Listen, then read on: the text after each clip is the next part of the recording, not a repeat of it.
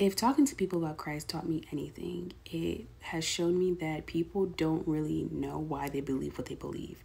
They just know that they got a problem with Jesus for whatever reason. Sometimes I'll go up and ask, like, hey, what do you know about Jesus? Like, when I say Jesus, what comes to mind?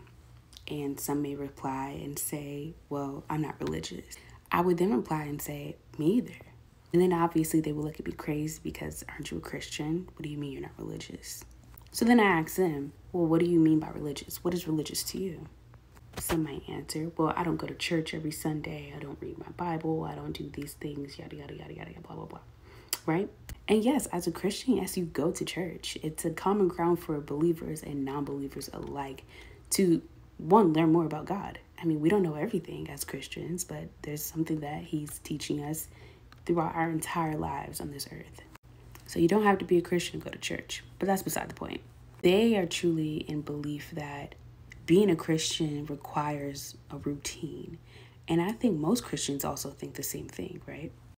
That I need to be reading my Bible every day, which is also beneficial, yes.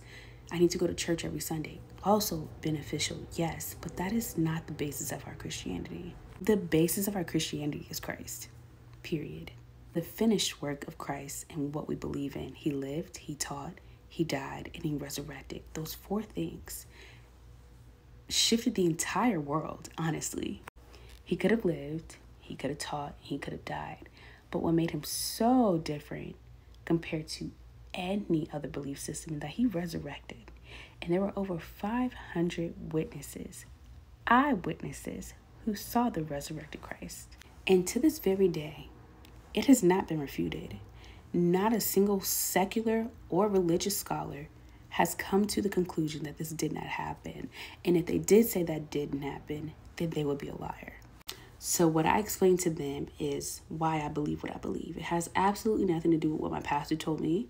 It has absolutely nothing to do with me showing up to church on Sunday. It has nothing to do with me reading my Bible. It has everything to do with me knowing the one true and living God. And the way that I knew him is I just simply received him in my heart as my Lord and Savior. Did I know everything about Jesus Christ when I received him as my Lord and Savior? Absolutely not. But do I know a whole lot more than the first day I received him?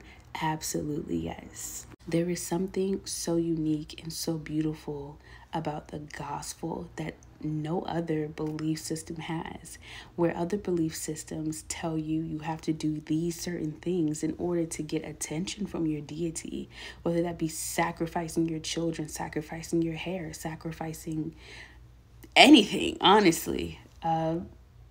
He was the sacrifice. Like, Jesus was the sacrifice.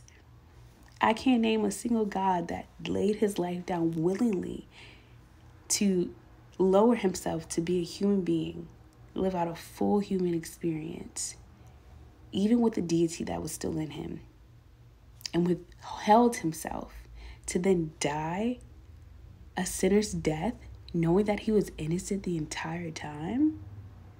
Crazy. And to think that he had me in mind. I didn't understand that when I was Muslim, but now I have a better understanding as a believer. I still don't know why he died for me, but I'm glad he did. Because, baby, if I had to die for my sins, there was no resurrection for me. It's just something so unique about Jesus that transcend any belief out there. A God that will reach to you instead of you reach to him. It's like he thought about you before you even thought about him.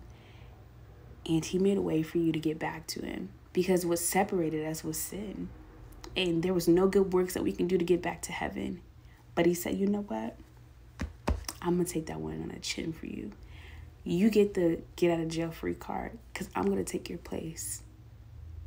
And I'm going to show you how to live this out. And not only am I going to show you, I'm going to walk with you. And I'm going to be with you. And that is the type of God I will serve.